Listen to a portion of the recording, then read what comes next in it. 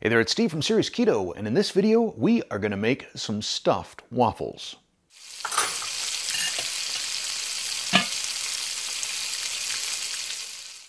When I was preparing to record this video, the plan was originally just to do a review of the Keto Bakes pancake and waffle mix, but I figured I can give you 400% more.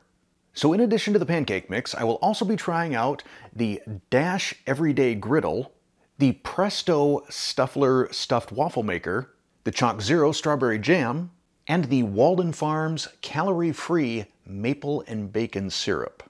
Before we start making any pancakes or waffles or stuffed waffles, let's talk about ingredients. First with the pancake mix. For every product that I've reviewed so far from Keto Bakes, I have found the ingredients to be very, very clean. In this, we have non-GMO almond flour, organic coconut flour, grass-fed collagen type 1 and 3, non-GMO oat fiber, aluminum-free baking powder, natural butter flavor, xanthan gum, baking soda, and Himalayan mineral salt. In terms of serving size, it says there are 12 servings per container.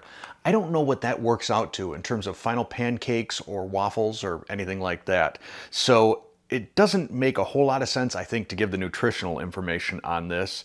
It says you're looking at 2 grams of net carbs per serving, whatever that winds up being, 6 grams total.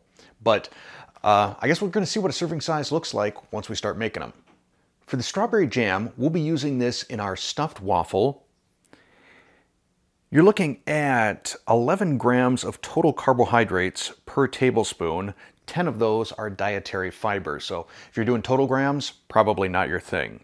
In terms of ingredients, soluble corn fiber, fructooligosaccharides, winter melon water, strawberries, glycerin, pectin, chia seeds, monk fruit extract, natural strawberry flavor, sodium citrate, ascorbic acid, potassium sorbate. That's it.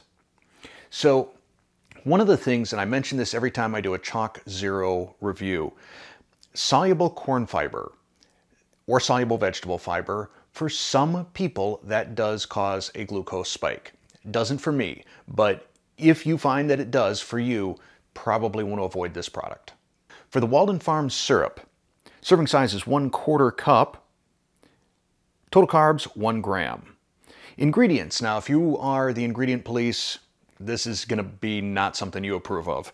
We have water, natural and artificial flavors, cellulose gum, salt, sodium benzoate, and potassium sorbate to preserve freshness, sucralose, sodium bisulfate, lactic acid, caramel color, modified gum acacia, yeast extract, xanthan gum, guar gum, carob gum.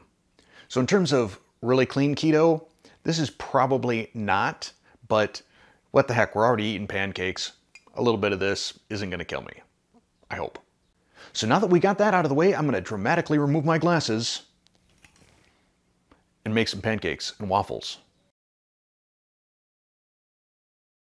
We start with 6 large eggs, 1/4 cup avocado oil or MCT oil. I'm going to use MCT oil. 1/2 cup heavy whipping cream, and 3/4 cup water. Then we'll blend this for 10 to 20 seconds.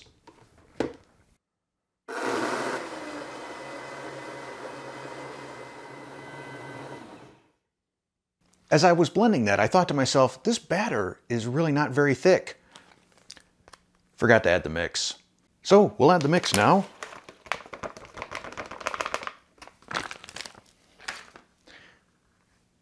And blend it for real this time.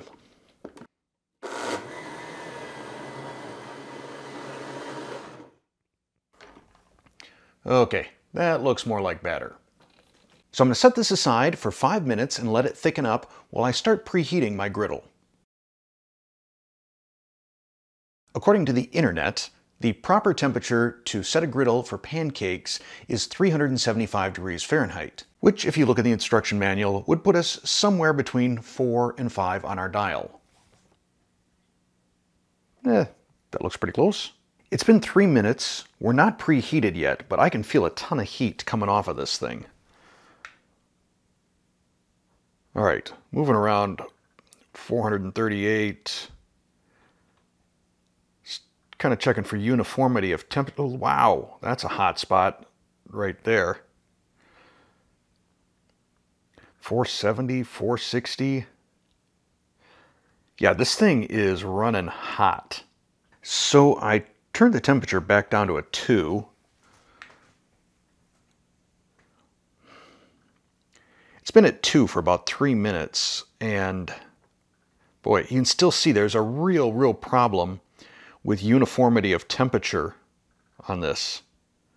Yikes, whoa, what did I see there? Look at that.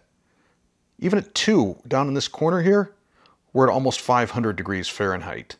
So I'm not sure if I just have a bad thermostat or something on my Dash griddle. There's definitely problems with heat uniformity regardless. I'm going to do the best I can to try and make some pancakes, but if the pancakes don't turn out exactly right in terms of how well they cook, I'm probably going to have to put this one on the Dash griddle.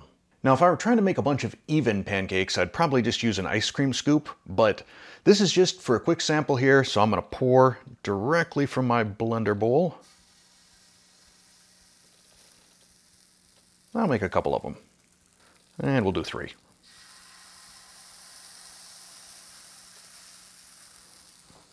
I've always found that the time to flip pancakes is once the edges are dry and I start seeing bubbles form that pop that don't then fill back up with batter. We're not quite there yet.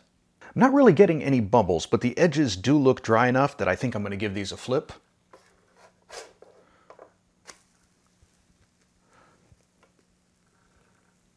Probably could have let it go just a smidge longer. These are some puffy pancakes.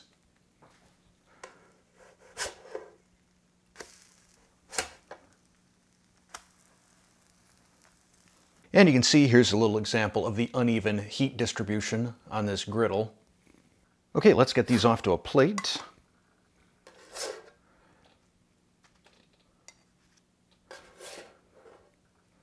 Oops.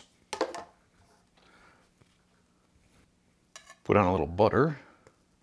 Smear this butter around to get it melted. And then I'm going to take a bite without any syrup.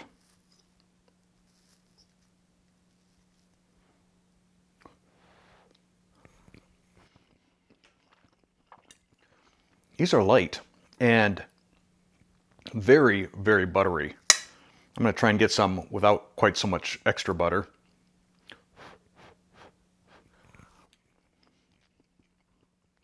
These are tasty. I mean, these are really good. I think they're missing a little bit of chew, though. You know, you don't have real flour, so you're not getting that slightly glutinous chew to it. I think maybe instead of collagen, if they use some gelatin, perhaps, in the recipe, you might get a little bit more of that chew. But now I'm going to try out some of the Walden Farms syrup. I don't think I've ever had any Walden Farms syrup. I've had some of their salad dressing, I think it was, and wasn't real knocked out, but we'll see how this works. Just give it a little drizzle there. The pancakes are breaking apart a little bit when I try and stab them. Again, I wonder if perhaps a little bit of gelatin would help them hold together. That's some pretty tasty syrup. The bacon flavor, it's not real strong. It's kind of like, you know, there was just a little bit of bacon fat that maybe merged with some of the syrup. It's pretty good. I have to admit, I've never been a really big pancake fan. I think perhaps because they always feel just so heavy once they're in my stomach. I'm not getting that from this. I'm really digging these pancakes. I'm gonna have this last bite, and then we're gonna see how this works in a Dash Mini waffle maker.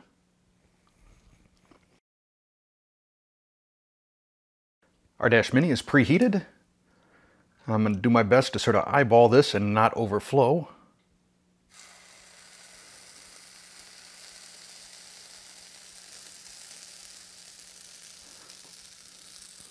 That feels like it's going to be about right. It's been about 4 minutes, and there is just a whisper of steam coming out. That's usually my cue. I think I did a pretty good job here sizing this waffle out. We'll pop this onto our plate. As I'm spreading the butter here, I am finding this to be a little bit soft. I've done a little bit of studying, and I found that for waffles, there's a couple of little things that you do to make them a little bit more stiff, including decreasing the water and I think increasing the baking powder. But trying to use a one-size-fits-all batter, I think you get slightly soft waffles. Again, I'll take the first bite without any syrup. The flavor is spectacular.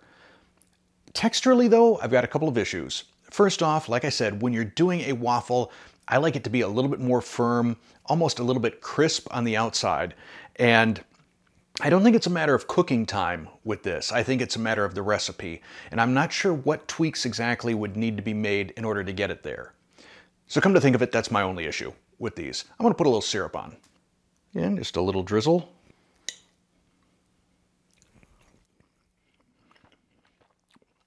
This is really yummy. I just need to play around with the recipe, I think, a little bit to see if I can get that waffle texture to be as good as the flavor. And now for the final part of the video, we're going to try out the Stuffler. Okay, for the Stuffler, it says we're supposed to add about up to the halfway mark. Our batter's getting pretty thick here. Give this a little jiggle to see if I can get the batter to even out. And I'm going to do a dollop of jam in each one of these quadrants. And a little chunk of cream cheese. Might have gone a little bit large on the cream cheese. And we'll fill this up the rest of the way.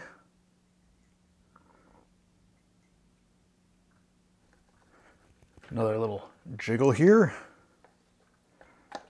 Close it up and flip it over. Now we let it cook for 8 minutes. It's been 8 minutes.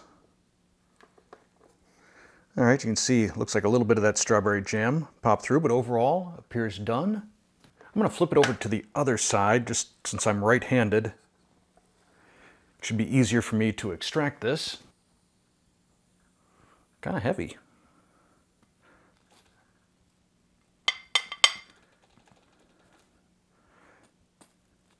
That's pretty slick. All right, let's cut into it. Oh, look at that. Look at that. I think that's the thumbnail photo right there. This is really steaming hot, but I don't know that I can wait a lot longer before I taste it.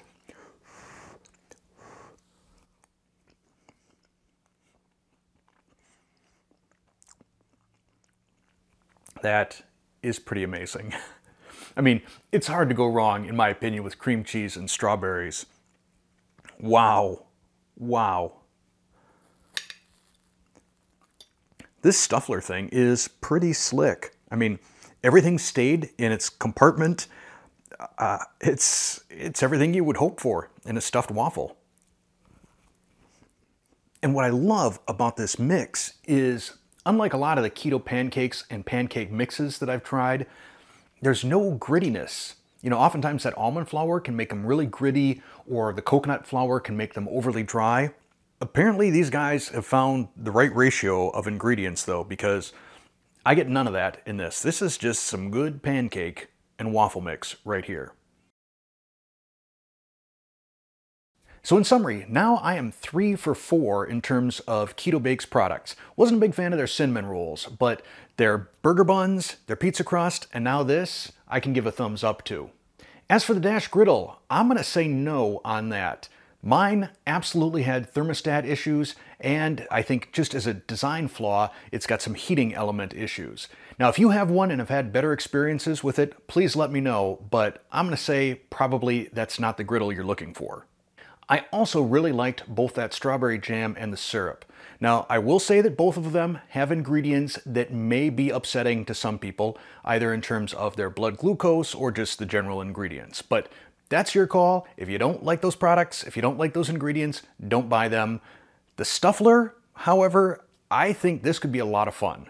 I think making some savory waffles as well, like if you could use some sort of a cornbread type of a mix. In fact, I do have a recipe for that, which I'll link to up there. And then maybe a fillet with some cheddar and some jalapenos, maybe a little bit of chorizo or something.